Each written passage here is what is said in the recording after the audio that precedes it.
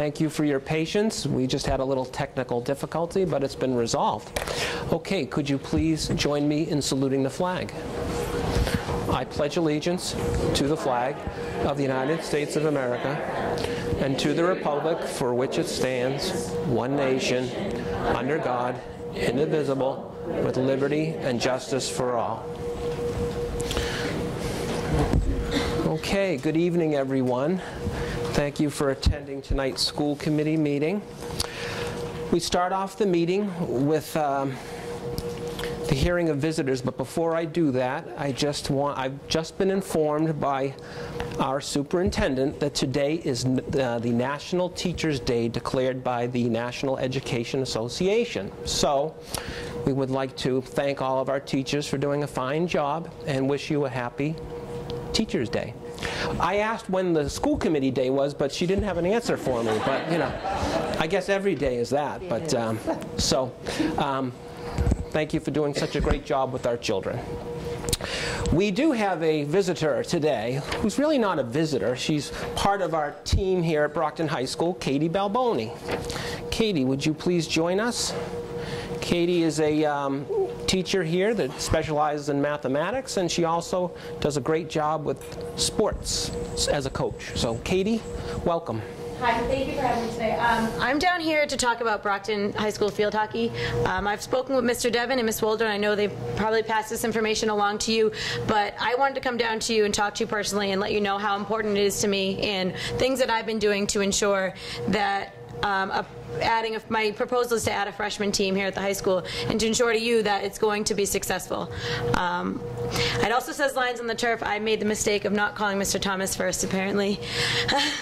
Call him first before you come here with a proposal. So if you can just look at the first part. I have a little bit of a graph and a table there, but the reason I would like to add a freshman team is we don't have a feeder program here at Brockton, so I've been doing my best to try and get some young girls involved. I offer free clinics in the spring. We're doing 3 this May on the 15th, 17th, 24th, and 31st. I have flyers. Maybe you have daughters, 5th through 8th grade. They can come down. I have all the equipment. I've accumulated enough so we can tell a kid, just come down, try it out. Even it doesn't matter if you didn't know how to play. And so with that, I got 24 freshmen now. I did these clinics last year, and I got 24 freshmen to play for me this fall. We made a makeshift team. We had 3 games, and it was an awesome experience. So I know that with that success, that if we have a full team this fall, with more games, I know I can guarantee we'll have kids out there. It's easy to tell freshmen, there's a freshman team, come and try it. And I think that it brings a lot of positives to the school. One is we have more kids involved after school, especially more girls, doing sports and being active after school. It gives them another set of eyes to look out for them in the hallways and care about them, their grades, you know, what are you doing? So I guess I wanted to let you know that this is not just a piece of paper in front of me. I've been putting my heart and soul into it. It means so much to me, and thank you for having me today. And I hope you consider, and maybe, I know tonight's a budget night, but if at some point you can see if we can make this work for our kids. Does anyone have any questions for me? Well, it's at the school committee when we have hearing with visitors, we're not allowed to ask questions. We listen. And then at some point, if we need to, we will take this up. And obviously, this is something that we will discuss with finance. It's a monetary issue. But we certainly appreciate you coming forward. It basically shows me how much you care, you know, and how committed you are to, you know, the programs that you're involved with. So we definitely appreciate it. And you've given information to all of us, right? Yeah. And Mrs. Alves has it, so we'll make it a point of discussion at our finance subcommittee when we're dealing with the budget, because we unfortunately are going to have some budgetary concerns this year. So, but again, we really appreciate everything that you do, and we know that you're committed to our students. So. Okay. Well, thank you very much. I appreciate the opportunity. Katie, before you go, I also want to, you and I have had an opportunity to speak about field hockey. And I will share with everybody, Katie makes a good point, because when you don't have a feeder program, it becomes difficult to engage the girls, you know, freshman, sophomore. And I will tell you, back in 2003, community schools tried to put that into our Get Ready program.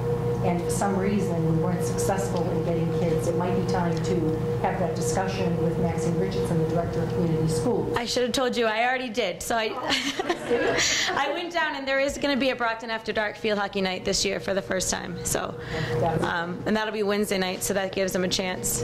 And I also have to tell you, back in 2001, my daughter was a senior here at Brockton High School, and they brought back the field hockey team after a 20-year hiatus, I think it was. Yeah, it was. And I don't even think we had uniforms that were red and black, and we were just happy to have, I think they were hand-me-down uniforms. So you've come a long way. I thank you for your dedication, and we'll look into this. Thank you very much. Thank you.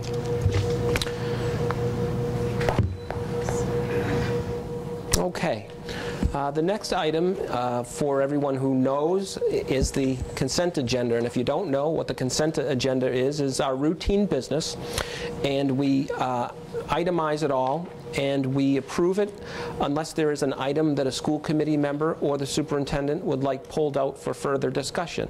So has everyone had a chance to review the consent agenda? Okay. Does anyone have an item to be removed for further discussion? Mrs. Clark. Can we remove Ms. Clark. Ms. Clark. Ms. Clark, sorry. Can To be Mrs. Clark. Yes, Mrs. Wilson. Oh. Oh, okay. All right. All right. Can we remove item C of the bid review subcommittee meeting? Wonderful. Do I have a second? Second. Mrs. Sullivan. A second on that, correct? Okay, great. So we will remove that.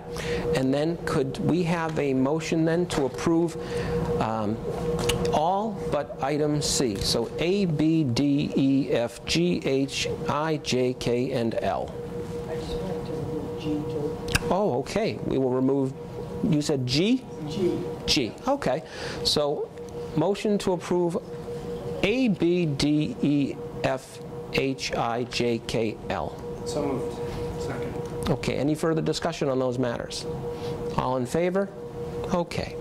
Okay. Ms. Clark, could you please tell us about bid review item C? Bid review item C is the bid review subcommittee meeting, and we'd like to accept everything in the subcommittee meeting notes except for the Kennedy modular classrooms, which we'd like to table for future discussion. There's some concern right now about the commitment of funds, so we'd like to set that aside and approve everything else but the Kennedy modular classrooms. Great. Do I have a second on that? Okay. Any further discussion? Okay. All in favor? Excellent. Okay. Mrs. Sullivan, item G. I just wanted to point out that the community school has been working really hard on the Summerfest, which this year will be Saturday, August 16th from 10 to 4 at Brockton High School. You said, I'm sorry, the 16th? August 16th, yes. 10 to 4 at Brockton High School. They're also looking for volunteers. Okay, and I also wanted to point out that the children's summer program offerings are posted on the Brockton Community Schools website. There's a summer program brochure that's been very well done, detailing all programs for all ages for the summer, and that we thank Jocelyn Meek and the community schools for that. Great. Okay. Any further discussion on that item? Okay. And of course, those of you that haven't had the opportunity to go to Summerfest, it's a great collaboration with many community groups, our school groups. It is, last year, thank goodness, the weather cooperated. It was probably the best day of the summer. So if you get an opportunity, get out there with your families, and you know, a lot of fun for everyone. Great. Would you like to make the motion then to approve? I make the motion to approve the community school minutes. Okay. Second, Ms. Clark. Any further discussion? Seeing none, all in favor? Wonderful. Well done, Mrs. Sullivan. Communications. My eyes are getting so bad. All right. Communications. Superintendent's report. Oh, I'm sorry. Communication. Request to use schools as polling locations for 2014 election cycle. We have a request, as we do each year. We have a primary in September. The general election, it's a gubernatorial election, excuse me, is in November. and we want to be able to approve the use of our schools as polling places, as has been done in the past. I will remind you that the November date schools are closed for the day. Yep. The primary schools are open. We will certainly work with John McGeary and his staff, our school police officers.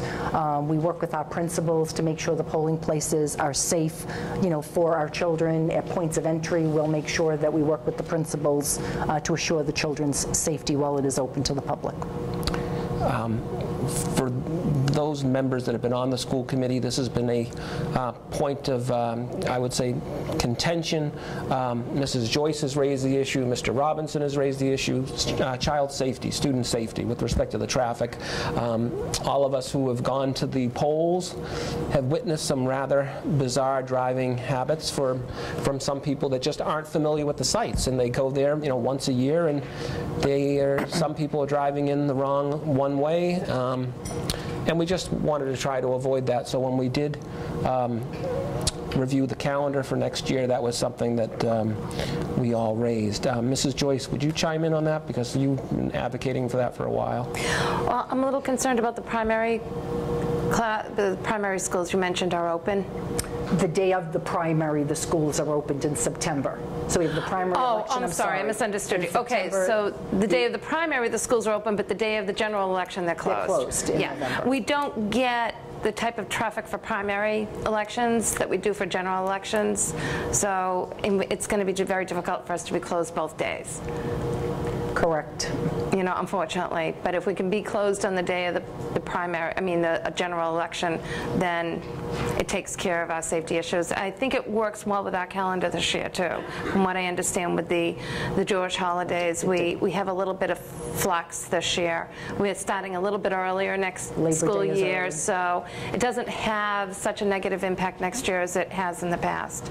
But safety is number one. And we're already talking about it. We'll work with our principals. Yeah. We'll talk of points of entry into the building. We're looking at possibly, parent volunteers, people in the building to be at those points of entry to keep it as a checkpoint and make sure it's accessible to the public coming in to vote in a warm atmosphere. So we'll continue to work on that.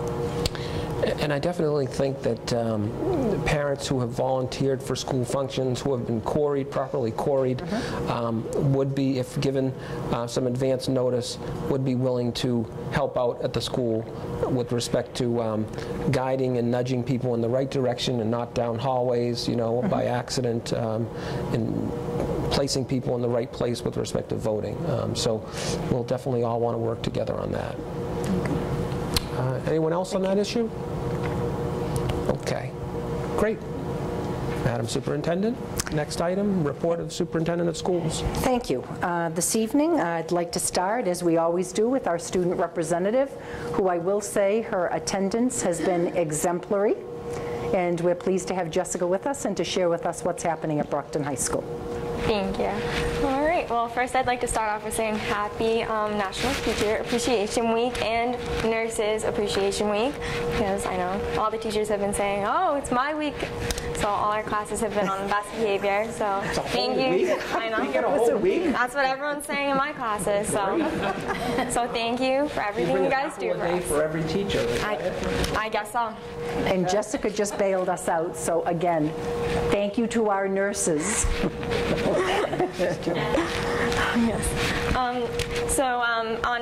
We had a wonderful jazz concert on Saturday, so thank you to everyone who participated and came. It was a really nice concert, so that was wonderful. And in our fine arts, we have Harbor's one beautiful art display. When you walk in, it's all right there and it's gorgeous. I love looking at it every morning. Let's see what else. Last Friday was Brockton High's junior prom, and I know I had several friends who were there, and they said it was an absolutely amazing experience. And Ms. Wolder also shared with me that Shaw's, as well as the DJs, said that Brockton students are the best, respectful, and cooperative. So thank you to all the juniors and everyone who was there. It was very nice. Next Tuesday and Wednesday is the math MCAS for sophomores, so yay! I'm excited. Yeah, everyone's already saying get in your sleep, good breakfast, so get ready for that.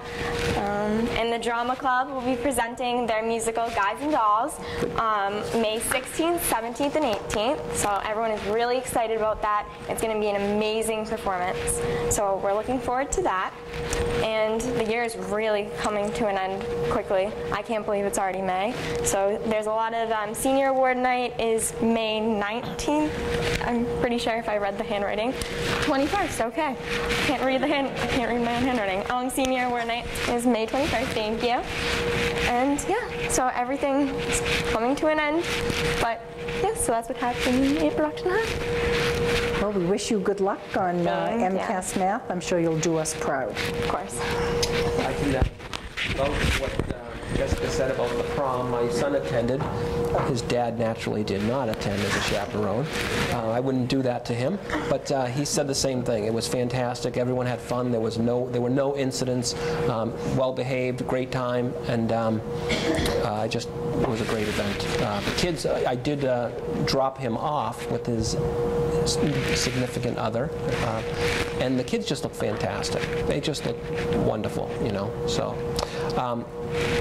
Allison McDonald, who helps out with Guys and Dolls, I was asking her, oh, how did you choose Guys and Dolls? Because we've done that over, and she said to me, because this year we have the voices for it. So it's going to be quite the musical extravaganza. She says we have some strong singers, so I would urge everyone, if you can get to see Guys and Dolls on May 16th or 17th, or the 18th at here in the auditorium, please attend. It'll be a great event. Good. Thank you, Jess. Next on the agenda is a recognition of a donation to our Plouffe Academy. And I'd like to invite Principal Michelle Nezrella to share with us some facts and interesting information about this donation.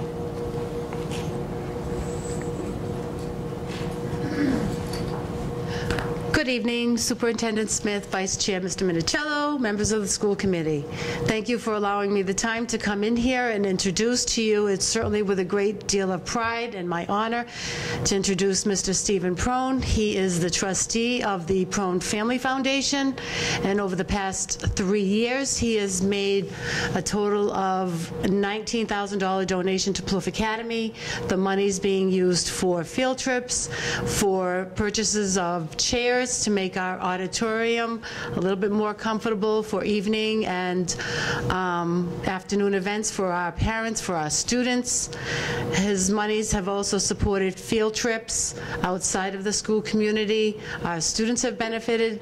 Our staff has benefited. I know that he's most interested in continuing a working relationship with Brockton Public Schools, especially through the Dollars for Scholars program. He's working now with Superintendent Smith and members of her development and grant team to grow that program. And he does have an operating budget of over $600,000. Of course, we're interested in that too. My pleasure, my honor, Mr. Stephen Prone.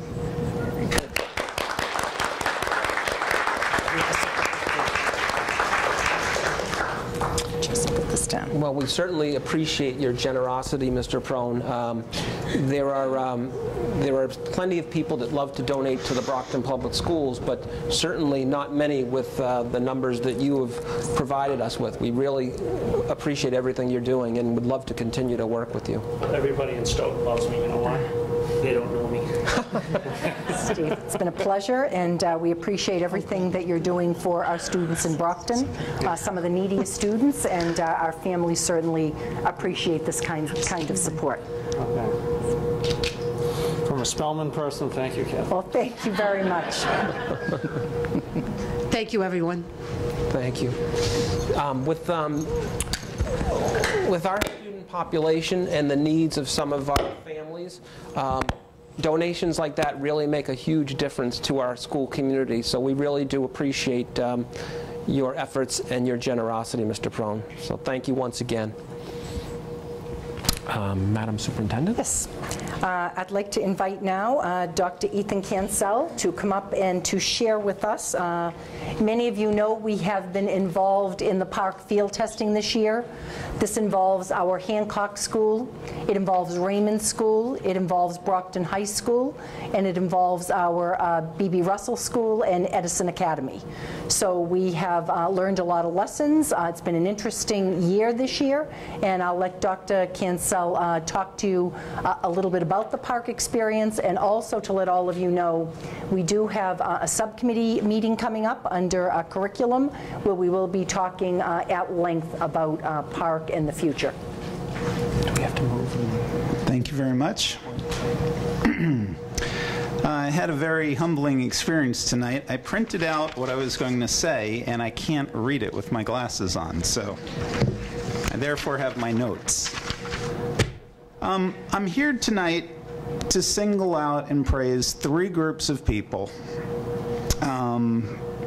who really did extraordinary service to the Brockton Public Schools. One of the most important findings that I had in preparing for this was none of them really wanted to be singled out for praise. But I view my job to report, you know, as the person in charge of research and assessment, to report the facts to the school committee as I see them. So it's my job to report these facts that these folks actually were pretty happy to have, if I'd have just kept it quiet. But here we go. Superintendent Smith talked about the park field test. As you know, Massachusetts and other states are trying out the park assessment. It is our next generation assessment to replace the MCAS, possibly. And it really presented a challenge. It's a technology challenge because it's an online assessment, and it's also an assessment of the Common Core, which it's very rigorous, and it's also technologically challenging. It's very good. We learned a lot of lessons from it, and we also learned that it was extremely difficult to implement. The bugs aren't out of the system. It is new. We're doing the shakedown runs now. In the future, we're hoping it gets a lot better. But because of that, as I said, it really required a lot of work. We do an awful lot of technology in the schools. We have a lot of online programs that a lot of students are part of. We do not experience this level of difficulty and challenge requiring, you know, hands-on touch. It was a lot of work. But let me just get right into the heart of things. I wanted to thank 2 principals who had the great pleasure and opportunity to host the park. And of course, they're sitting in opposite sides of the room. But we have Stephen Shaw strategically placed in back of me of the Hancock, and Carol McGrath representing the Raymond School. Here's what's amazing about those 2 and their entire staff. We went in to do park, and I say we, it's just, you know, park, the state announced park's happening in your school. And rather than complaining about it, and they had a lot to complain about, this was a very lengthy, all-encompassing, consuming activity. I said, okay. And we were trying to train and teach people how to administer this test, which required a lot of work by teachers to do technical things. And we had no idea what the test would look like. They never announced it to us. We said, well, I think it'll look, oh, it looks like this. So that was part of the challenge, but they rolled with it. They did their absolute best to put the best environment together they could for the students. There are no results, which is interesting, but it's also positive in the sense that there were a lot of technological glitches, not on our side, on Park's side. Park is also learning how to do this. The schools were just incredibly positive, and their concern was, how do we create the best environment for our students? And they're also, I was there every single day in both the schools. You could actually see the wheels rolling in the teachers' heads. If this is what the assessments are going to look like in the future, what do I have to do in my classrooms? You could see it happening. I want to thank you again, Carol and Stephen. Could not have been more positive. The entire staff, thank you to the both staffs. As I mentioned,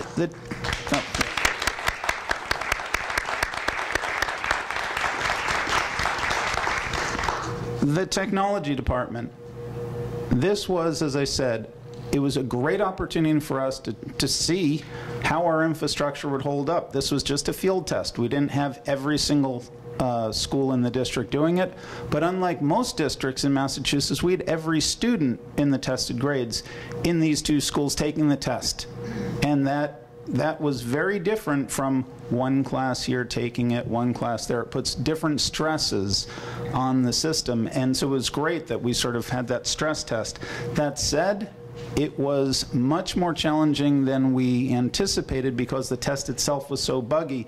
We would have kids being tossed out, and we kept testing and testing. It wasn't on our side. But I asked Dan Vigent, who's the director of technology, said, Dan, you know, who should I really single out for praise? He said, Ethan, you have to single out the entire department. And here's his logic on this one.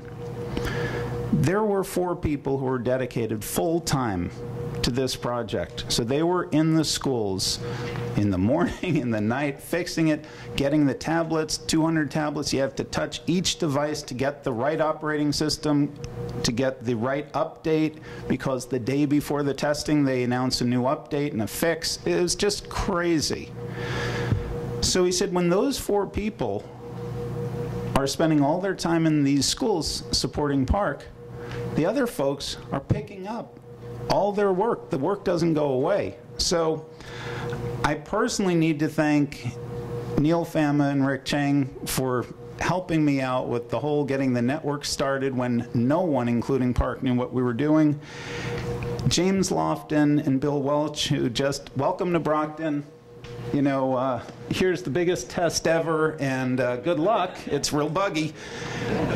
We had Louise Pyrus, as I mentioned. You know, people are holding down the fort when everyone else is flat out doing Park.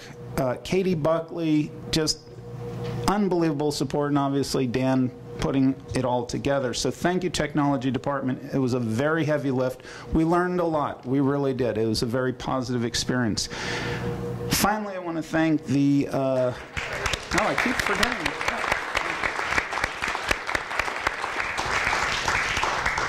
I'm trying to go quickly, and as Heather Ronan will tell you, I'm a very slow speaker. The Office of Teaching and Learning, also known in the vernacular as the OTL crew. Just an incredible group of women, and I can't thank them enough. Now I independently heard the exact same thing from them. They said, Ethan, you know, we were just doing our job. And I said, okay, so when you were there all day, you know, helping us do trainings, helping the students and the teachers administer the test, who was doing your work? And they said, well, I said, so when did you do your work? Oh, at night, over the weekend. You know, that's what these people do. They just work, and it's incredible the amount of effort that they put out, the amount of time they put out, and it's just an all hands on deck effort. And as Steve Jobs would say, one more thing. I have to thank personally Dr. Heather Ronan. She is our very own Park Fellow. There are not many fellows in the state, but she is one of them. She knows more about Park than anyone, including, I think, the commissioner. The thing that is most impressive, what Heather did, was she mastered the incredibly rare art of putting 3 hours of work into 1 hour. Now, that requires her to talk real fast, drive real fast, and do multiple things at the same time, and I do nothing but annoy her for being slow. But she coordinated everything, and really, thank you so much for all the work you've done. I will be giving a much more in-depth, we'll say one big round of applause, I'll be giving a much more in-depth report to you next Tuesday to really get all of the facts out about what we actually did with Park and what we learned. But I wanted just to say this, and I want to make this very, very clear. This sort of effort, you'll never hear it from any of these folks, the 3 groups of people. This is not 9-to-5 work. It's not even close to it. The amount of effort they put in, I sent an email to Kathy. I couldn't believe it. That's what makes Brockton special. So thank you.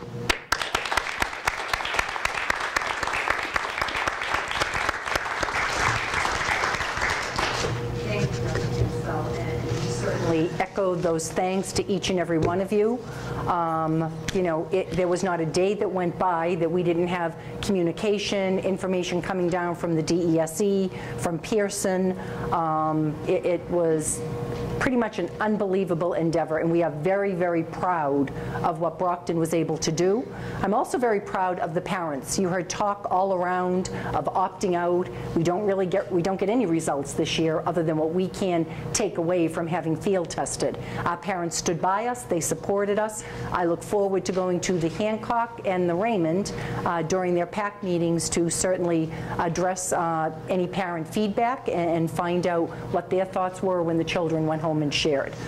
It certainly couldn't have happened, Dr. Cancel, without your leadership.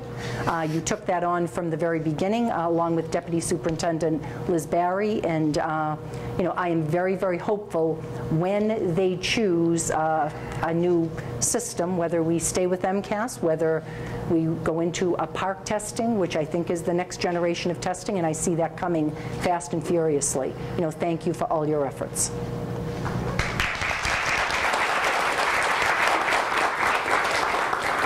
Does anyone have questions for Dr. Cancel?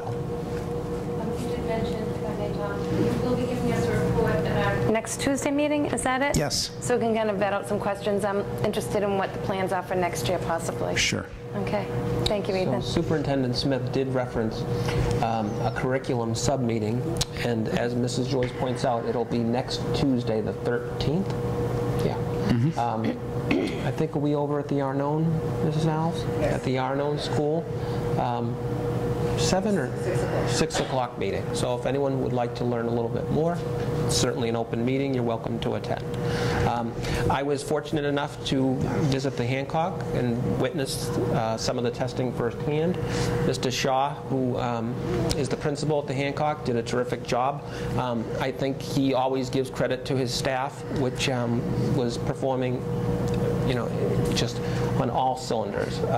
And what amazed me was, you know, I was really observing the children as well, and they were intense in terms of really focusing. You didn't see anyone wandering off. I mean, they were focused on the tablets and, you know, doing what they needed to do, despite a few adults, you know, strange adults being in the back of the classroom nosing around. It was a good rollout, I think.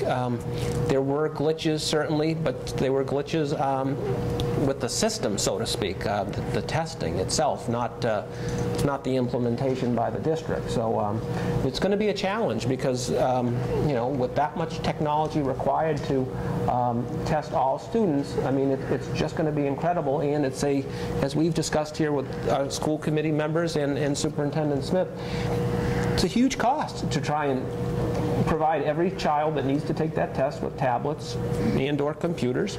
It's a huge challenge, and it's one of those sort of unfunded mandates right now. It's sort of in limbo land, but these are the things that school districts, that get imposed on school districts, and, you know, well, how the heck, that sounds like a great idea, but how the heck are we going to pay for it? I mean, so these are the things that these are the things why we have Superintendent Smith. So.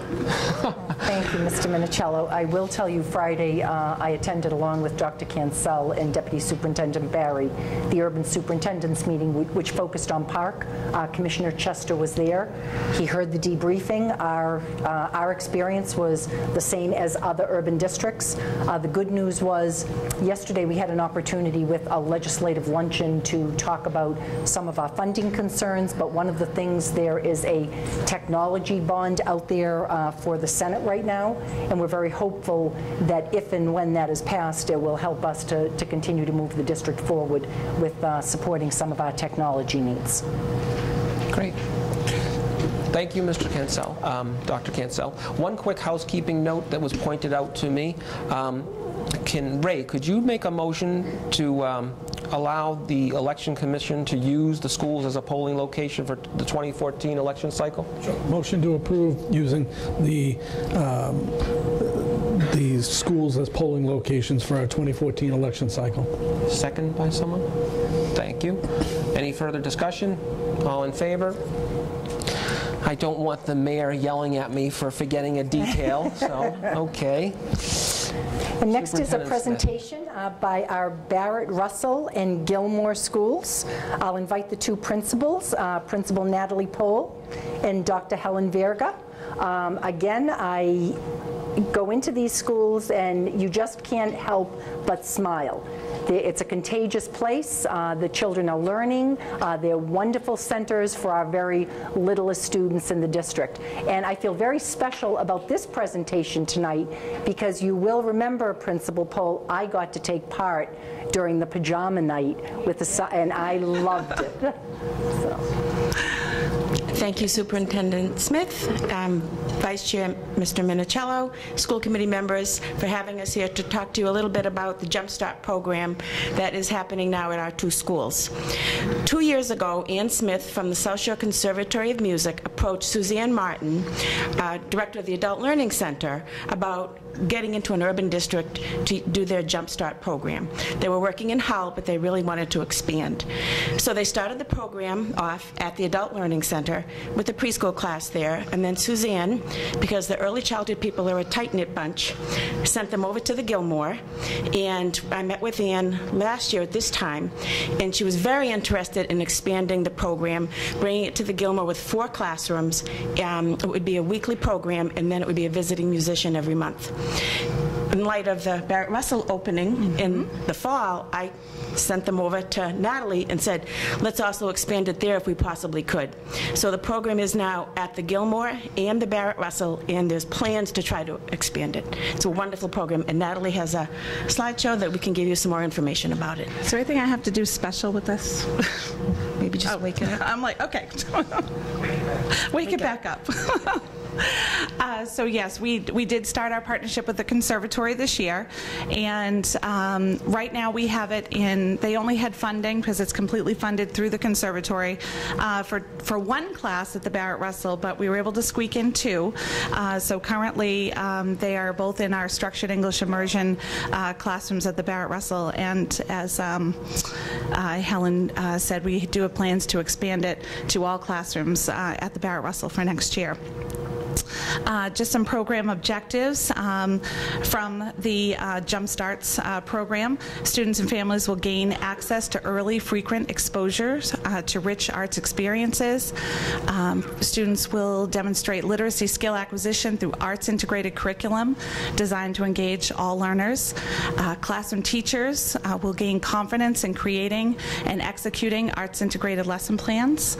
And then families will continue this learning at home, and we'll talk a little bit more about the musical pajama nights coming up. So there are 3 components. Every week we have a conservatory specialist that comes into the building, and then monthly we have visiting musicians. So that's the piece that takes place during the school day with the children. Our teachers email lesson plans to the conservatory specialists, and then they're choosing books that connect with things that we're doing in the classroom to enrich their experiences.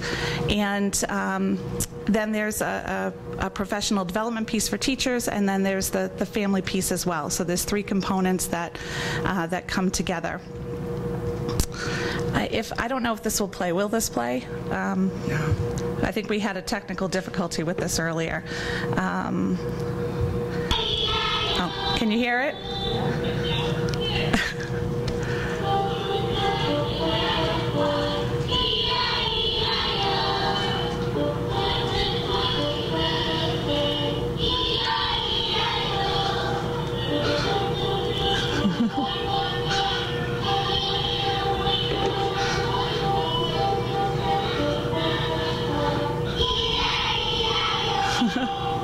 So in this clip, the visiting musician was, of course, a bassoonist. Our students in the REACH program were working on farm animals, so they were connecting through song with things that they had been learning in the classroom as well. So we've had trombonist, we've had keyboards, we've had guitar, we've had all kinds of different instruments coming in, and the kids are just fascinated, and they get to this. Oftentimes, there's a component where the kids will get to play the instrument as well, so they get very excited. It looks a little different at the Gilmore than it does there. And at the Gilmore, it's inclusion classrooms that have the weekly reader, but it's inclusion in the substantially separate classrooms that come together to have the visiting musician. And it's very interesting, and the halls are filled with music when they're there, and it's just a wonderful experience. The children absolutely love it. This year we did a professional development with the teachers. So we had a 3-hour workshop where conservatory specialists work with the teachers to empower them to integrate music and movement into their own literacy activities and build a repertoire of songs and chants that would be engaging for all their students. And we used a variety of literature to do that. And we have plans to purchase a resource kit that would be added to our literacy closet that would have books, it would have instruments and scarves and all kinds of things that teachers could use to kind of bring those strategies into their daily instruction. And then the last piece is the musical pajama nights, and through the BPS Innovators Grant this year, we were able to fund 3 of them. And as you heard Superintendent Smith say, she got to come to our first one. We were doing the story, Bringing the Rain to Kapiti Plain, and so that night was filled with lots of African music and movement, and the parents loved it. We had about 15 children that night, and we're hoping that word will spread and it will grow for the next one. And just a few more pictures from the Gilmore School. And I love the quote, "One of the only activities that activates, stimulates, and uses the entire brain is music." And does anyone have any questions for us?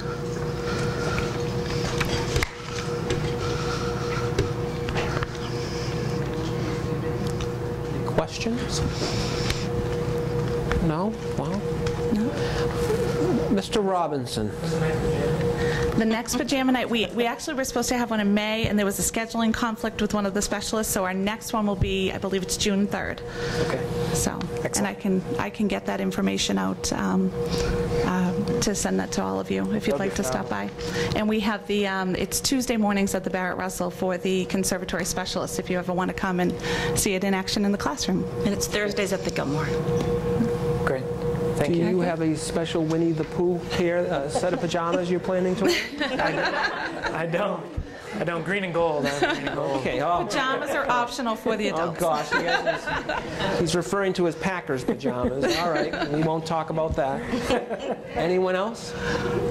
Mrs. Joyce. Seeing my own granddaughter relate to music, it's the one thing that every child, no matter what their ability levels or what, where they are, it's just something that just inspires them, and it just gets them moving, and it's just one thing that brings them all together, and it's just so exciting when you can bring music into the classroom like that. Wonderful. What a fantastic program. I love it. It is. We're very lucky to have it. And the visiting musicians are quite entertaining because they've never really performed, I don't think, in front of a group like ours. And they have lots of different expectations. And one day Grant was there with his guitar, and he was, I explained to him who his audience would be. And as I was walking by later on, I could hear, as I walked by, he said, "Everybody, we're going to get in 2 lines." So I looked at him and said, "Good luck with that, Grant." And I said, and they had a great time. They just had a wonderful time. That's good. I love the program. Thanks for sharing it with us. Thank you. Thank you. And again, going back to your pajama night, it's great when you see little kids running into a school with their slippers, their Spider-Man pajamas, and their little bathrobes, and they were so proud to be. They really weren't sure about being in school with those pajamas, but they loved it. They did. A fun night. Thank you for coming. Fun for families. Thank you. Ms. Clark? Ms. Joyce's sentiments. I think it's a great program, and anything that we can do to encourage learning and expand, especially I know with Helen's kids, it just brings in great joy into their lives, and I think it's a fabulous thing, and hopefully we can expand on it and bring it to other schools to help out other groups of kids. It's a great thing. Good. Great. Thank you. Okay. Next next item, introduction of administrative interns. So our administrative interns, which is always the highlight of our year, I'm going to invite Dr. Kathleen Moran to come up and share with you, but I will tell you, and I had an opportunity to address the interns the first day of their administrative internship. They were all there, very happy and excited and looking forward to a great experience, and I will remind all of you that I was an administrative intern. So I'm very proud of that. It's one of your grow your own programs. I'm looking out in the audience. I see Michelle. I see so many of you, Maxine, all of us, Laurie. We took part in the administrative internship program. So there's a lot to be said for what the Brockton Public Schools offers our teachers and our future administrators. Dr. Moran? Good evening. Thank you. I have the great pleasure of introducing our 2014 administrative internship group. This year we have 14 administrative interns. Which really speaks to the talent and the drive across the district of the educators and their interest in programs such as this, and also getting a better view of what goes on outside of their own buildings. So I'm going to ask each one to stand as I introduce the person. The first administrative intern is Michelle Allman. She is the Champion High School math teacher. This year, Michelle will be assigned to, thankfully, me, and to June Saber, the principal of the Huntington School and executive director of learning and teaching pre-K to 5. Thank you. Next, we have Aga Barrett. She's a Brockton High School ESL teacher. Aga will be working with Soraya DeBarros, the director of the Parent Information Center. Tracy Shula Montero, Brockton High School social science teacher. She'll be working with Cynthia Burns, the interim principal of Champion High School. Next, we have James Donito, Plouffe Academy General Academic Bilingual Teacher. Jim will be working with Aldo Petronio, the Chief Budget Officer. Next, we have Anna Christina Eastman, Gilmore School Special Education Pre-Kindergarten Teacher.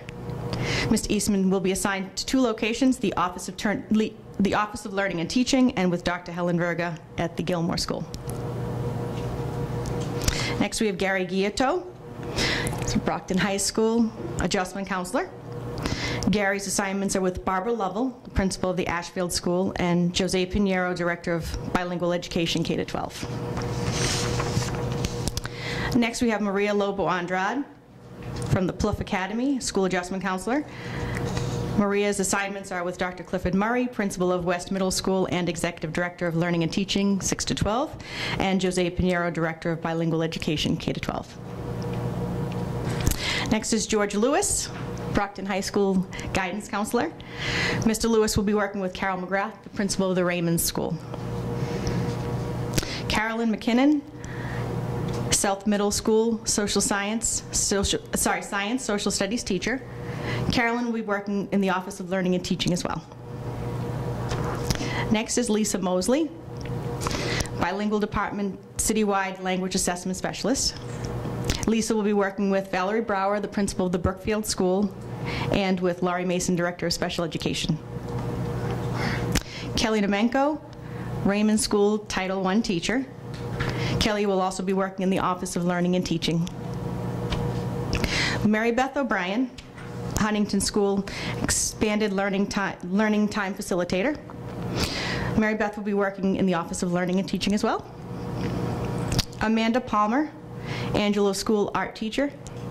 Amanda will be working with Dr. Kelly Silva, the principal of East Middle School. And finally, we have Adam St. Peter, Angelo School grade 3 teacher. Adam will be working with Ryan Powers, the principal of the Baker School. So welcome and thank you all.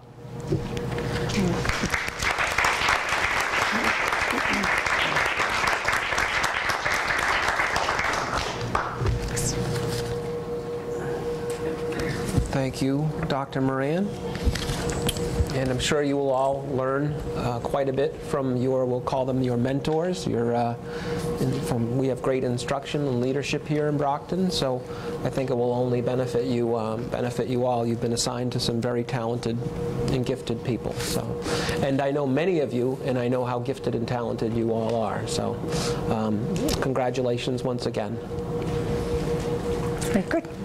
And next, I'd like to invite Chief Budget Officer Aldo Petronio.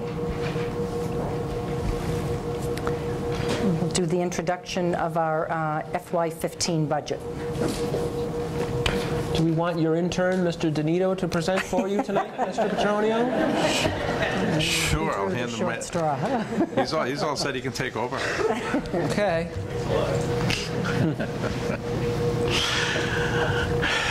I'd like to report on the fiscal 15-year budget we're preparing. Approximately about 3 weeks ago, the superintendent submitted what is considered the superintendent's budget to the school committee for the school committee's review. That budget is a budget that's prepared that doesn't look at the revenue side of the picture. That budget is what the superintendent feels the school system needs in order to run for another full year. So in that is all of the additional requirements and benefits that they would like to see. That budget is given to the school committee, which the school committee then will review and determine what we can afford to do and what we can't. But in order to get to that point, we have to wait for an appropriation from the mayor. The mayor meets with the chief financial officer and prepares a budget for the entire city and gives every department an appropriation. And we're one of the departments that will receive an appropriation. So once we receive that figure from the mayor, the school committee then looks at the overall budget and tries to get us balanced and adjusted with that figure. In most years, we always request more than we receive, and that's because there's always more that we can do. There's never a year where we say, well, we can get by with less. So this year, the funding that we receive comes from Chapter 70 from the state. The state sets up guidelines on how much money should be spent in a district our size. This year, we were a little disappointed that that figure did not have the same amount of growth as it had last year. Last year, for about the same amount of students, a little over 400 that we increased, we received a little over $11 million in growth. This year, for pretty much the same number of students, 439, we're within about 10 of last year, we received only $8.5 million. So we're about $2.5 million short of what we received last year for funding. So once we receive the final budget from the mayor, we will then try to do what's necessary with the school committee to adjust our budget to meet those figures. So we'll be meeting again starting this Thursday and then routinely every a couple times each week until we get a budget that is balanced, that we feel that works within the appropriation we receive from the mayor, and then we'll have a public hearing and we will await for the city council's final approval of all the budgets in the city. So that's where we stand at this point. And once again, I will remind everybody, yesterday we had the opportunity, we had a number of city councilors present, school committee members, we had all our elected officials, our 3 representatives. Senator Tom Kennedy sent one of his aides, and we very much shared a picture of concern about Chapter 70 funding in a district like ours, an urban district with high growth.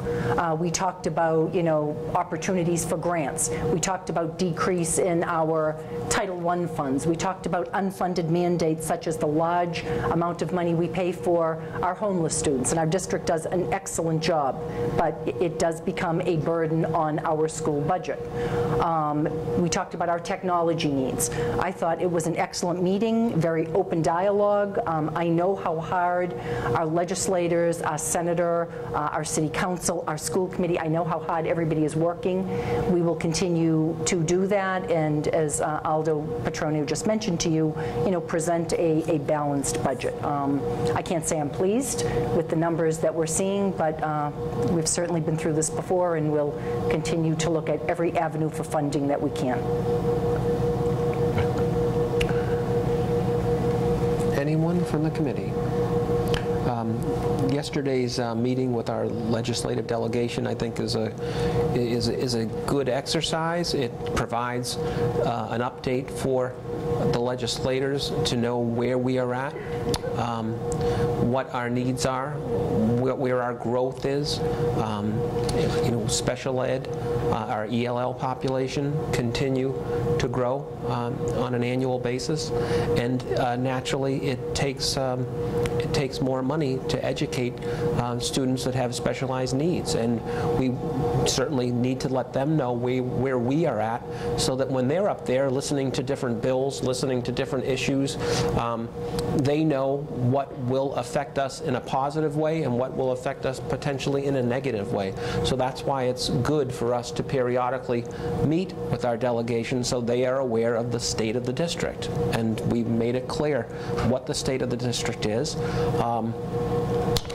They are all very open to our needs, and they are certainly working hard on our behalf. But these types of periodical meetings, I think, benefit our student population, our community, because if we don't tell our legislators what's going on and what we need, who is? And we have in the last, I would say, 6 years, had a very good relationship with them, and have periodic reviews and talks. And years ago, there was very little communication, but things have changed. Mrs. Joyce, you were a veteran member of the school committee, and I know that you talked to our delegation. You talked to Mrs. Cronin, Mrs. Canavan, and it's what we need to do every so often. They reach out to us much more than in the past, and so it's really great. We really do have that back and forth with them. It's a great relationship. So that's where we are with that. And can I say one other thing? One thing that we actually talked about, and I can't believe we're talking about this, don't forget Brockton's history in all of this with ed reform.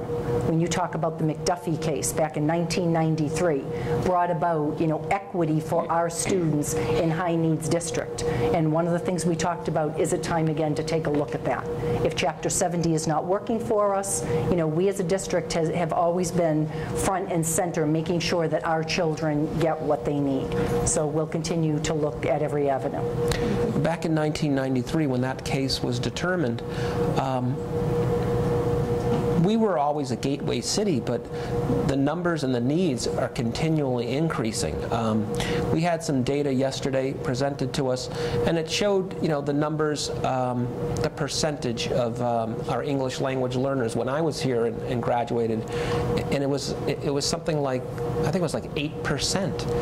But now it's close to 30 some odd percent. I mean, so that tells you that in that period of time, so you can only imagine in 1993 when that formula was established, we're now 11 some odd years beyond that. I mean, so my math wrong? 21. Yeah, what am I saying? I'm off by 10 years. Yeah, holy mackerel. No wonder I'm an attorney, right? But I can divide a third. Isn't that funny?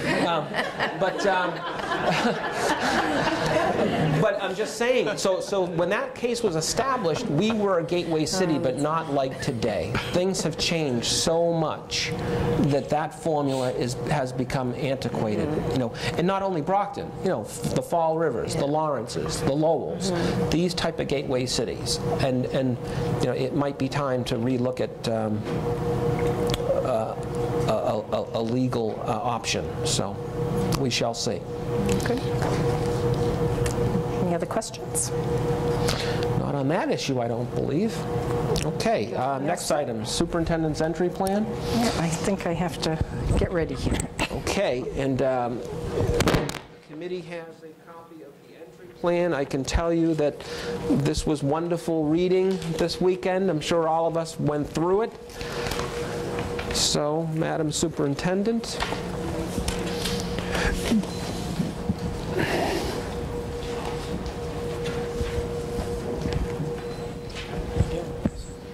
In your packet? That's why. You got it probably in your electronic. You think you did?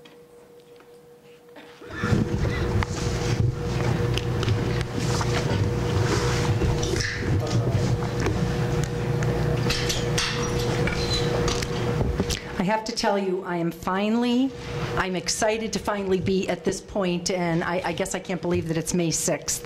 It has been kind of a whirlwind of a year. It's been challenging, it's been very interesting, and there are too many people to thank for what you're going to see tonight. But I want to clarify before I begin to talk a little bit, about an entry plan. So the information that you're going to get tonight is everything that was gathered from the time we began this process, and the process actually began, I was elected last March. Soon after that, I brought together during June what I call trusted advisors, a group of people. We talked about what it was like to transition into a district, and a district where the superintendent had been part of the district from the beginning of her career for 37 years. We decided to go with a little bit of a different process. We also elected a chair. Our elected chair was Richard Bath, former school committee member, professor at LaSalle College, and a good friend and confidant to me, certainly in this process. We came up with the idea of what we called, not necessarily an entry plan. In the beginning, we called it a transition plan.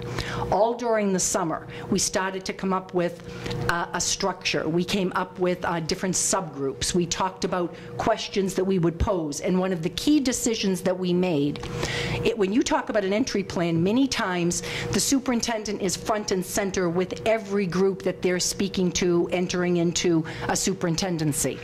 I decided I wanted to try a different avenue, and that avenue was, although I would very much be part of setting up all of these subcommittees, and I'll talk to you about that information this evening, I would not be present during the actual subcommittees. I would have them headed by what I call internal and external stakeholders.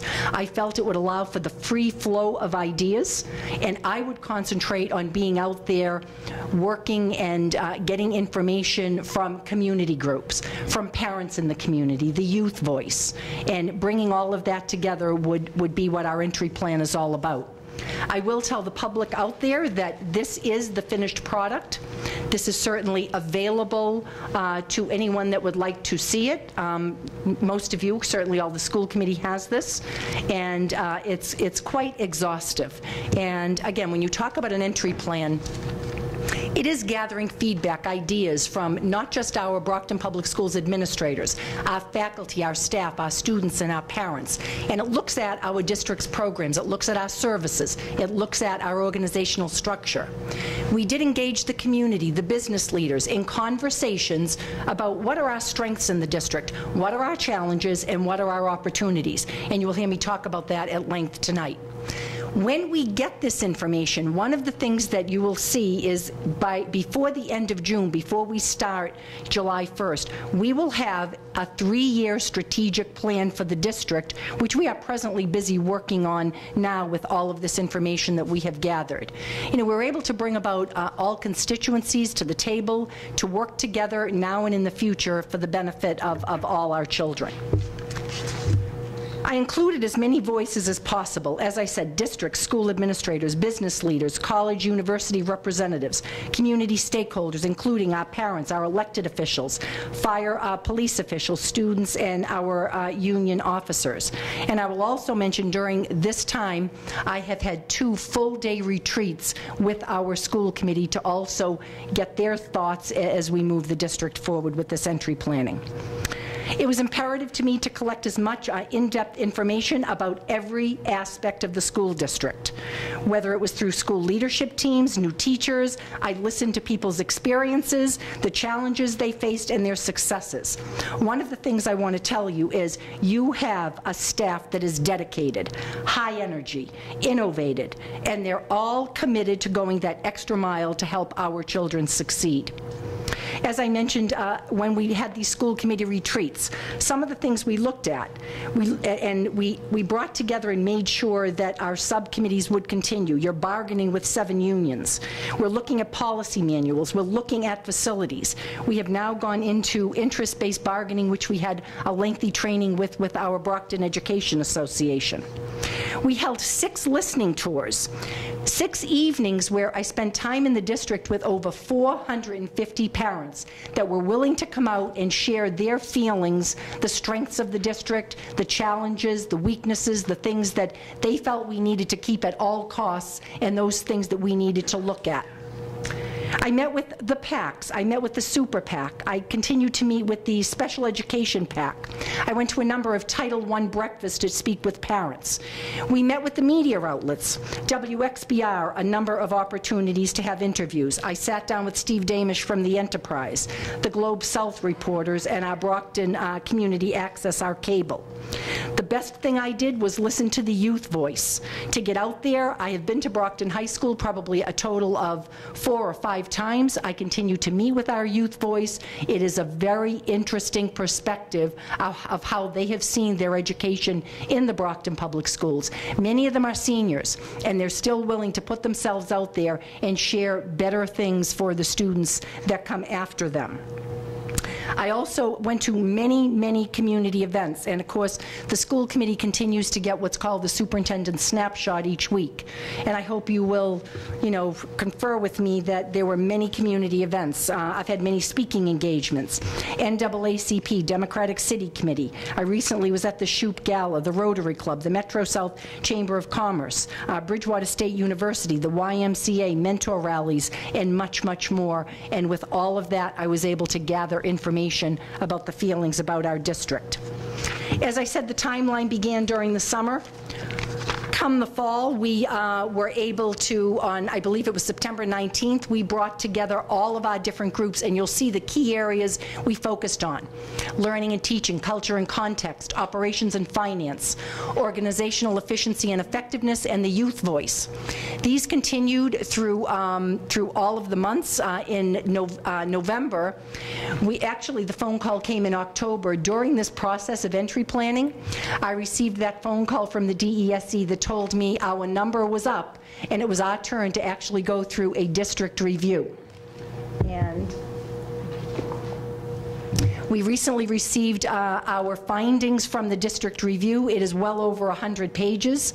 So again, during the entry finding, with all of the information that we were gathering, we had the district review, which took place for a week in November. A debriefing after that. We've continued to have dialogue with the Department of Elementary and Secondary Education. We take this very seriously, and this is part of all of the information that we're using as we're putting together our strategic plan for the district. In looking at, again, the timeline, you'll see up there the events that took place on February 1st. We had the school committee retreat, and on the 26th was when we actually changed from a transition plan to a strategic planning. We have had 3 sessions. We have brought together over 35 of your administrators and your principals in the Brockton Public Schools who meet for either full days or half-day retreats. We're working in smaller groups, and again, that will be the strategic plan that you will see before the end of June. So in looking at I'm going to start with our culture and context team, and I'm going to tell you that Dr. Sal Tarasi and Jose Pinheiro headed up this group, and we were looking at the organizational climate and culture and the impact on our instructional environment. Some of the strengths that came out were our alternative pathways we provide in the district, our support services, our effective partnerships with our community partners, and again, is much more extensive in the entry plan. I'm just going to share with you a snapshot of some of the information we received. Some of the challenges under culture and context. We need to understand our students' cultures, the languages, their needs. We need to increase cultural competency and proficiency in our entire district. College and career readiness opportunities and pathways for our English language learners. We need to look at our SEI population and have equity in our schools. That's our structured English immersion classes. Assistance for our bilingual parents when they're registering, and understanding all of the forms that are required before their students enter school. Some of the opportunities from this group. New regulations on student discipline are coming. Supports for new programs and alternative pathways. An induction program for our new teachers that will include cultural proficiency. And tonight, when you were introduced to a number of our interns, they are already hard at work at providing a structure for that to happen. Excuse me. Professional development in these areas for all staff. English language classes for the parents of our English language learner students. There's nothing more important than a parent that is able to converse in English, be able to support their family, being able to support their student in the Brockton Public Schools. It makes for success for our students. Student community service and volunteering. Volunteer opportunities with faith-based organizations, retired seniors, business organizations, and parents to support our schools. Under learning and teaching, with Deputy Superintendent Liz Barry and former Deputy Superintendent John Jerome heading up this committee. The committee, again, students having access to high-quality instruction in an environment that prepares them for college and career. The strengths of our district. Alignment of our K-8 curriculum and assessment to the Common Core. District-wide focus on math instruction, increased math proficiency throughout the district. Middle school professional development expanded. English language arts teachers utilizing Common Core in our classroom curriculum. Brockton High School students graduating with skills and knowledge to succeed in college and career, and core values, 21st century learning. Our challenges. Inability to invest in technology the past few years, an impediment to teachers' ability to teach 21st century skills and to prepare for Park. Brockton High School, looking at the technology and our textbooks in classrooms, a challenge. Achievement gaps between groups needs to be reduced. Our SPED population, our English language learners, our high needs populations. Our opportunities. We are presently negotiating with our Brockton Education Association, and we are reviewing our school calendar for professional development opportunities for our teachers. Looking at scheduling for common planning time throughout the district, that is an opportunity.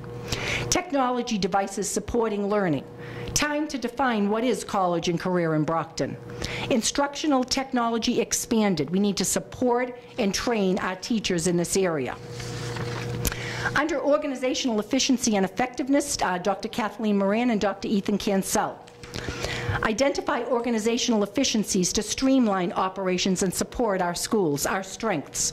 Communication from central office to site-level leaders, our principals. We meet regularly, share information, ongoing initiatives. We talk about new programs. We talk about our challenges. Content area administrators that are highly skilled and share their knowledge. Our use of what we have for professional development time currently.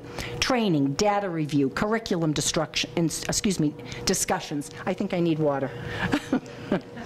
Providing opportunities for educators, our train the trainer model. Our challenges. Increase in enrollment necessitates additional staff and administrators, especially in bilingual, SPED, early childhood. More centralized support to ensure all schools, all levels, students can transition smoothly. Vertical articulation between our teachers, our administrators, from elementary to middle school to high school. Our human resources, they're dealing with extensive new initiatives. In our human resource office, we have ed evaluation going on. Baseline Edge, web-based program coming on to support our educator evaluation. New fingerprinting requirements, teacher recruitment, diversity of staff. Transitioning from the middle school to Brockton High School, we need to outreach to families. We need to be doing those open houses to make sure that we're there with the Spellmans, with the Southeastern Regional, with all the schools that share the best that they have to offer. We can certainly compete with the best we have to offer. Lack of uniformity in some of the programming in a number of our schools, our middle schools were mentioned. Our grants office needs to be broadened, include development, alumni support, train teacher leaders in buildings to write grants with our grants office to build capacity. And as you hear me speak, I know our school committee members are saying we've already supported some of these initiatives, and I thank you. Our community. On that note, can I take a drink? I don't know who's asking or Ms. Basil. I don't want to take her on. Our communications office expanding to support our bilingual families. Central office needs to review all programs system-wide to decide on the effectiveness of those programs, make recommendations to teaching and learning, a central inventory of our programs. If we find a program is working, what we do with showing results is possibly buy in bulk. Our instructional technology, not adequately staffed to service the needs of 21st century schools in the district, and I continually talk about the email I received at 3 o'clock in the morning from Dan Vigen in early November, panicking when Park was coming on board and reminding us that we needed to bring on a couple of more technicians that were promised. And thank goodness we were able to do that. You hear about the work that they were doing this past fall to provide us with that opportunity with Park. All change in this district must be justified by data. Our opportunities: leverage talent, outside groups, businesses, CEOs, review our organizational and financial structures, identify areas of cost savings, and our Metro South Chamber of Commerce has offered to sit with us and review some of these structures. And the one thing that you have heard me talk continually about is a facility master plan, a 20-year plan, a long-range vision, because as we continue to grow, we have very, very few spaces to put those very special children in those seats so we can educate them. Our operations and finance, Deputy Superintendent Thomas and Aldo Petronio, review the current status of operations and finance effectiveness of fiscal, human resource, facilities, communication, transportation, and informational technology functions. Our strengths: we are presently still recovering from budget cuts. Especially at central administration, we have put together a couple of additional positions to support our teachers. Our grant writers, these are our strengths. Our principals and staff believe current budget process distributes money evenly. We're looking at a paperless system of documents where we can scan documents in rather than have paper, and this is something that presently is in progress. Cost savings, things such as rather than buying ink in bulk and having the ink dry up, it's very, very costly. Looking at a system where, again, it's something we go online, you're able to put in what your needs are, less waste in the district. In technology, a strength, we have a new video conferencing system. Student technology internships, where we actually bring some of our students to do internships. Replacing traditional textbooks with computer-based information. In science, we have digital textbooks. And again, as a strength, what is mentioned, and you see this mentioned as a weakness previously, what was mentioned in this subcommittee was our facility master plan. It presently is in progress, an RFP is out there, and it's something that we'll be continuing to support. Our COPS and our REMS grants strengthen the safety factors in all our buildings. What are our challenges? Not adequately resourced to meet the needs of increased enrollment in bilingual and SPED populations, staffing, and space needs. Class size is too high. We have level 3 schools where this becomes a challenge. And when you look at some of the districts that we're competing against, and I've told you this, when Boston Magazine comes out, and you look at those number 1, 2, 3, you look at those high-performing districts, what they have in classes in first grade are 15 students. Our classes are 24, some of them 25, and we're hopeful that they won't go higher. That's very, very difficult to compete with one teacher in a classroom with that many students. Older facilities in need of repairs. We have new housing projects proposed in Brockton. The Boulders is almost finished. The Trinity project is something that's happening in the city. And we welcome everyone. We welcome families. We welcome children. But that should tell us that, again, we have a need to make sure we can educate these students in 21st century classrooms. A challenge is our reliance on state funding on Chapter 70. We have a lag of 18 months in real time for funding. When we look at those large increases, sometimes between October 1st and the end of the school year, you could see close to another 100 to 200 youngsters that are in those classrooms with, again, money that wasn't counted in an October 1st report. Additional computers are our challenges. And when you look at an economic downturn, and just on the news last night, I'm not sure if you saw that we were #1 in the state in foreclosures. We have a lot of families that are homeless, over 500 families. Again, I said this earlier, it presents a huge need in the district. We are prepared to provide for those families, but we need the support. Our opportunities, again, is, and I'm going to keep saying this as many times as I can, our facility master plan, professional development for our teachers and all staff, a review of Chapter 70 funding for bilingual and our special education students, recruitment strategies for teachers and all staff, incentives, looking at diversity, elementary staff, common planning time, funding from non-traditional sources, partnerships, collaborations. Our development office is already at work in looking at every dollar out there. How can we collaborate with other organizations in Brockton to bring opportunities for our children? Our youth voice, our students' perspective on curriculum, extracurricular opportunities, facilities, and other youth issues, some of the strengths. They are so proud to be part of an award-winning high school at Brockton High School, just as proud as we are. That comes across clearly. They're proud to have opportunities with advanced placement classes, IB classes. They're proud of their Boxer Buddies program, supporting our special needs students, peers with peers. And nothing was more evident than last year when I did have the opportunity, Mr. Minichiello, to attend the senior prom and to watch all those youngsters, welcomed on the dance floor, sitting together, having a good time together, a memory for a lifetime. And I thank those students for doing that. Our arts, our athletics, our music, our drama programs. Some of the challenges. Our students were very insightful. They were very serious. They talked to me about schedules of students, sometimes hampered their efforts to access a variety of courses, their electives. They're looking for counseling to support college and career choices, college admission support, financial aid. They talked about having one-on-one relationships with teachers as teacher advisors to support some of those decisions. They talked to me at length about us continually talking to you about MCAS, which is very important for Jessica as she prepares to take her MCAS, which again is defining for her for a graduation requirement. What they said to us was, once we get beyond that, we need to be looking at our SAT. Can we have preparation classes to make sure that we can compete with other students getting into colleges? And I sat with our students a couple of weeks ago. So what you see happening now is the college acceptances are coming in. One young lady, and Sharon, I probably won't have the right colleges, but she was accepted at 3 or 4 Ivy Leagues, one of them being Harvard. It is just impressive where our students have opportunities to go, and to continue to provide that kind of support for them to make sure they can be competitive and to have those advisors.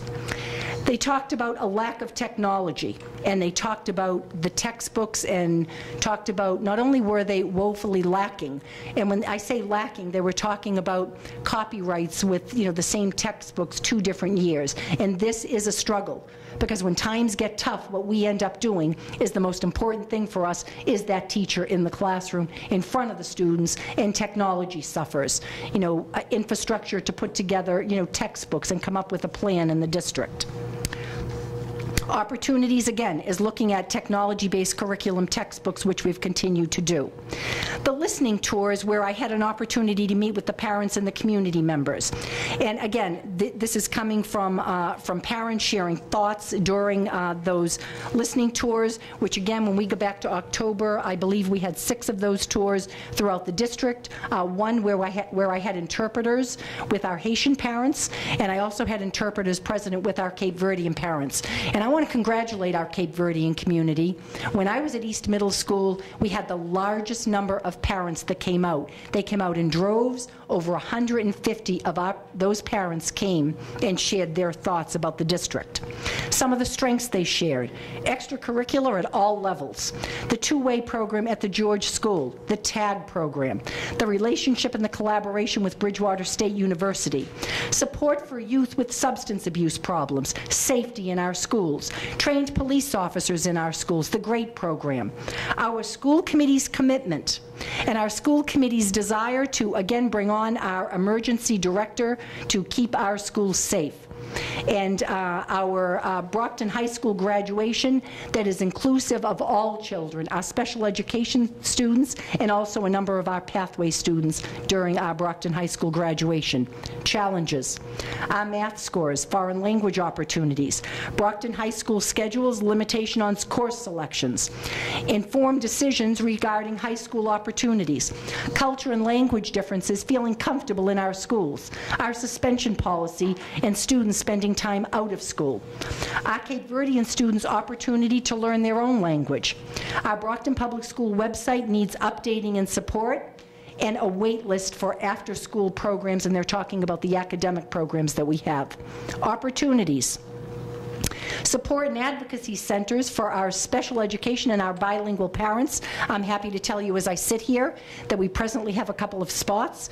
We will unveil next September an advocacy shared space with our special education parents and our bilingual parents, and they will be advocating for other parents in their centers. Our parent portal through Infinite Campus, we need to utilize that. We have it available. We need to talk about how we utilize that to start communicating with our parents through our parent portal. More programs for our autistic youngsters, our ASD population, for social opportunities. An advisory committee where all cultures have a voice in the district. Support for youth and family workshops, examples such as the issues presently involving sexting and texting. We did have a workshop that we were going forward. We've had to actually cancel it a number of times. We will continue to do that in the district. It's this Thursday? Oh my goodness. It is this Thursday. So a message to parents, that is May 8th. Community service being a part of a graduation requirement.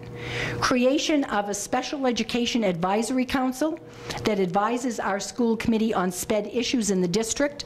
I am currently working with Director Laurie Mason, and that is something that will be happening. More opportunities for SPED in community schools and after-school programs, and extended year opportunities, academic opportunities for our neediest students. We did have a parent and community survey, those of you looking at the book. Although you look at that number and it's 27 and you say statistically, you know, does that make a difference? It does make a difference, because that was an opportunity for those parents that could not be part of the actual listening tours to provide those same kind of comments as if they actually attended the listening tours. So although it's a small sample, I ask you to take a look at that. In closing, one of the things I want to share with you are, when we talk about all of that information, what now happens is emerging themes. And these are the themes that we are working on as we are doing our strategic planning. These become your strategic objectives, your big focus for the district going forward. It also includes our district review and our entry planning. So our emerging themes: Brockton Public Schools must provide leadership teams the time and human and financial resources to implement the district's vision of what is a 21st century education. And you see again, common planning time for all instructional teams at all levels. Redesign school and district schedules to support learning and teaching. Create a system of professional development for all members of the Brockton Public Schools. And district-wide assessment system to inform our instructional practice.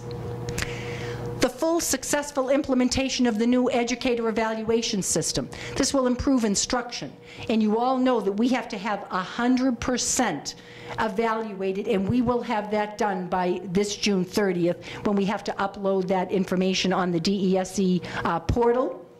We're very confident. You know that we have put together an accelerated EdEval plan headed by EdEval specialists Carrie Kopp, Michelle Connors, Dr. Moran, Kim Gibson. This has truly been a collaboration that we are proud of this year. The system should also be utilized to include recruitment, induction, support, and development of a cadre of highly qualified administrators and educators. The increase in enrollment necessitates additional staff and administration to oversee growing populations, especially bilingual, special needs, and early childhood. Issues of equity and compliance. Early childhood learning is the key to long-term academic success, and again, my facilities master plan. If you look at 2010, our enrollment has grown by 1,600 students. 53% of the increase is in grades K to 5. They're not leaving us anytime soon. Our homeless students have increased by 30%. Our bilingual department has increased by 15%. The district has a critical need of increased technology and training, or a need for increased technology and training. Online assessments, PARC, digital curriculum, 21st century skills. Estimated need for 11,000 new devices in 5 years. Professional development for utilizing technology in the classroom. Additional support personnel to maintain inventory and train our staff. And again, you look at that comment, our BHS students identified lack of technology as one of the biggest obstacles they face in preparing for college and career. What are our next steps? The development of our 3-year Brockton Public Schools strategic plan, I told you that is in progress. We have already developed a new mission, which we will be unveiling. A new vision, mission, core values. We're presently working on, in our subgroups, our theory of action. We've identified our 4 big strategic objectives. Our groups are working under those objectives to identify strategic initiatives and key action steps that will be the marching orders of our district for the next 3 years. And in closing, in talking about our emerging themes, I want to highlight, when I mentioned to you our district review, and actually taking that into account in doing our strategic planning, I want to highlight that many of the emerging themes identified from the work of our transition team with parents, students, school and community leaders, educators and stakeholders was supported by the DESE district review. In other words, none of this was a surprise to us. Brockton Public School needs to provide leadership teams the time and human and financial resources to implement the district's vision, again, of what a 21st century education is. And just to highlight a couple of those notes from our district review. Curriculum and instruction. The district review stated instructional practices need to match the developmental and learning needs of the district's English language learners, students with disabilities were not consistently implemented throughout the school district. Our regularly scheduled common planning time for all teachers to participate in organized and professional learning communities occurs inconsistently and infrequently.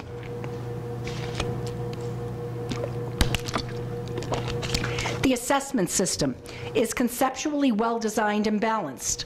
In classroom observation, the team found mixed evidence of well-informed use of formative assessment. In human resources and professional development, despite the concerted efforts and committed intentions of many, professional development in the district suffers from limited central oversight and K-12 coordination, allocated time and resources, and formal teacher input and collaboration. We talked about the implementation of the state's new educator evaluation system. The increase in enrollment necessitates additional staff and administration to oversee the growing populations, especially bilingual special needs in early childhood. Their comment, fiscal and asset management. There is no long-term plan for capital needs with regard to building and equipment purchase, maintenance, or changes in school enrollment. And lastly, the district has a critical need for increased technology and training. They talked about the use of instructional technologies in classroom was not sufficiently developed to support teaching and to enhance student learning. District-wide students had limited access to technology as an instructional tool. While I'm sharing with you some of the comments from the district review, I am very hopeful. I'm very hopeful that you have put together an excellent leadership team. You've put together staff. We have the people here that can marshal these orders forward. I am very excited to come to you in June and to unveil that strategic plan. And again, I thank you for this challenging, this opportunity, and this commitment that we will make those needed changes and, again, move our district forward in the Brockton Public Schools. Any questions? Any questions from the committee? Well, I had an opportunity to read your plan over the weekend, in between the Bruins games, of course. But you had to mention that, Mr. Minichiello? Yes, they're losing 2-0, right? 2-0 from what I'm told. Was that good or bad? That's bad. Oh. They're losing. And, you know, a lot of what you have in here, you know, I think that many of us on the committee have observed, and certainly we're all in agreement. Technology is something that we've all been concerned with. You know, as mentioned previously to the audience, you know, our ELL population continues to grow. You know, in order to, I think, provide real results with that population, with the special ed population, the class size, the facilities that we have needs to be addressed. So I think you have unanimity with respect to your committee.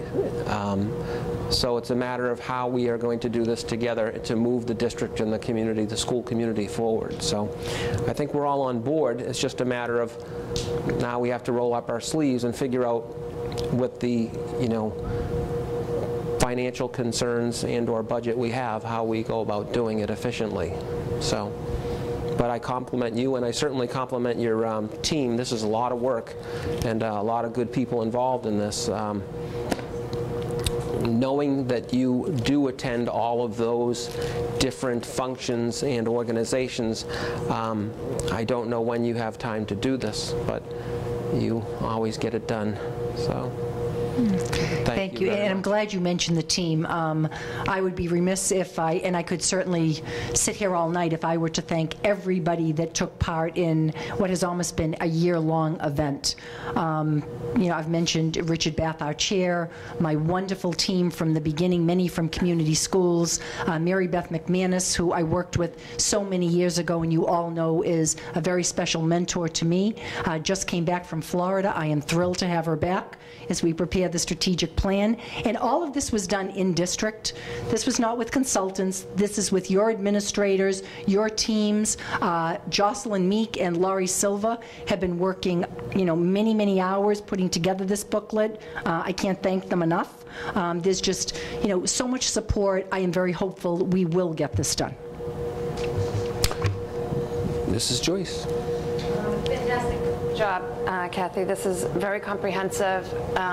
The collaboration is evident throughout this entry plan, and what you've done is you've really tackled the issues head on. You've identified them, and there's no running away from things that are tough, and that's what's going to really get us through to where we need to be able to service our students, all of our student populations. And I think you've done a fantastic job on this.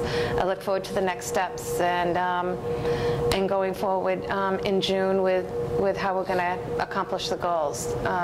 They're very, some of these are going to be really tough goals to accomplish, but if we don't identify them and stop making those steps, we'll never get there. So this is really great, and I appreciate you taking the time, and that's been evident in here and sharing this with us tonight. Thank you. Mr. Henningsen. And I just wanted to say, I wanted to thank you publicly for I would echo, you know, many sentiments that you said about, you know, attending various functions and events. You know, we're blessed to have such an active superintendent that has really, you know, reached out to the community, the parents, the students, the community leaders, and all the stakeholders in this to gather their opinion on what we need as a district. And I thank you for all your hard work and the hard work that all your staff has done for us. Thank you. Thank you. Anyone else? I think in closing, I will mention to you tomorrow is the last day for this year of my new superintendent induction program. When I tell you it's all day, we work all day. And I believe tonight in the audience is my wonderful coach and mentor, Dr. Jim Marini. And again, the new superintendent induction program is wonderful as far as supporting what is a strategy, what is a theory of action. And they are there to support your superintendent. You have 23 new superintendents in this state, and their goal is to make sure that we are successful as a district and we are able to, you know, to support what needs to be supported in our district. So thank you, Dr. Marini. Okay. Okay, moving on.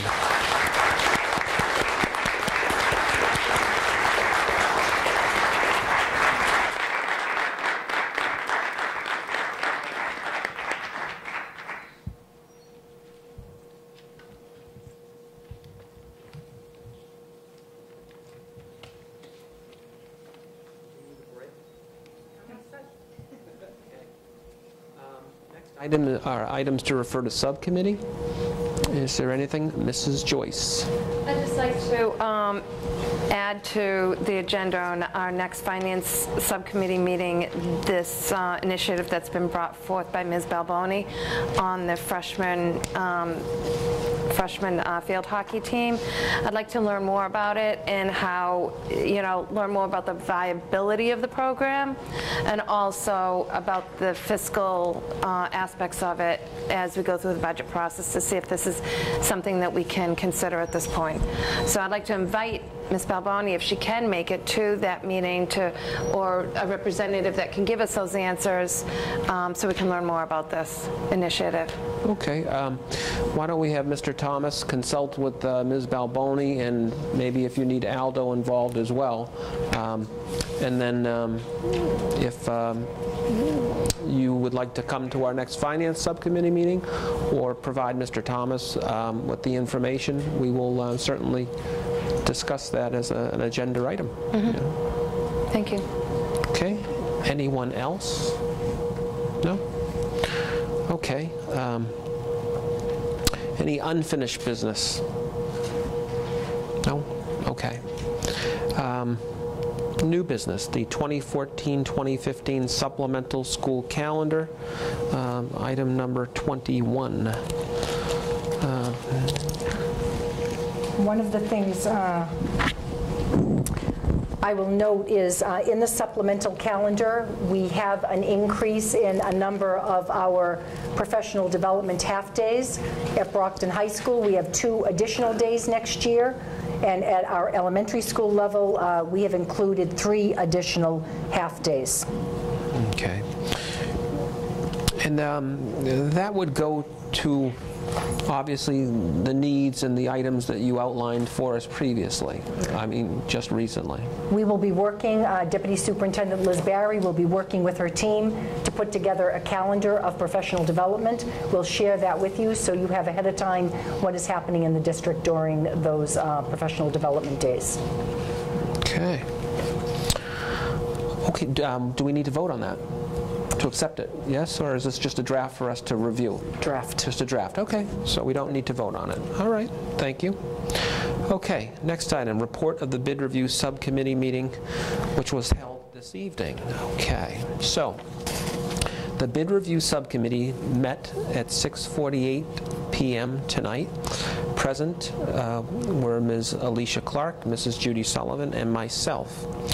At that meeting, we discussed 2 items. We discussed awarding the bid with respect to the BHS Planetarium, and that was the company Spitz Planetarium.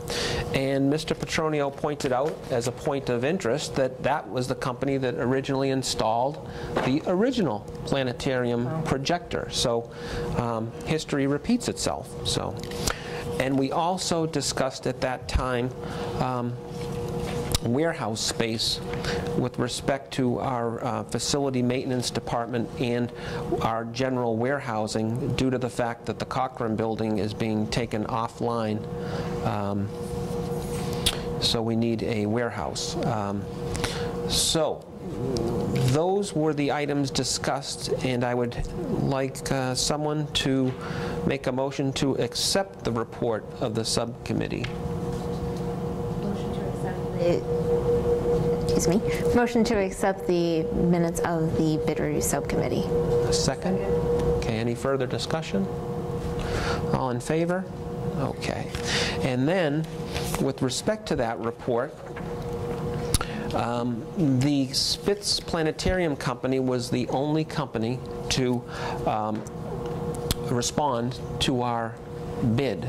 And Mr. Petronio did his due diligence and determined that that amount that they bid was in the realm of appropriateness for the project. So we would like the committee to ratify our report and vote to award that contract to the Spitz Planetarium Company. Would someone like to make that motion? Ms. Clark, how about you? You're the one I'm calling on tonight. Motion to approve the bid of the Spitz Planetarium project. To Spitz Planetarium Company? Okay, yes. Perfect. Second? Second. Great. All in favor? Okay. And then the second item is to award the bid with respect to the warehouse to the Foster Street facility due to the fact that I think all of us on the committee went and visited the 2 sites that were in contention, and I think we all agreed that the Foster Street site was better suited and more economical. The bid review subcommittee voted to award that, and I'm just asking for someone to make a motion to ratify that bid. How about you, Mrs. Sullivan? Motion to ratify the bid for the Foster Street property. Foster Street warehouse. Perfect. Okay, second? Thank you. All in favor? Okay. Thank you. That was very much appreciated. Okay. Next item, closing of the FY14 school budget. Do we need Mr. Petronio for that?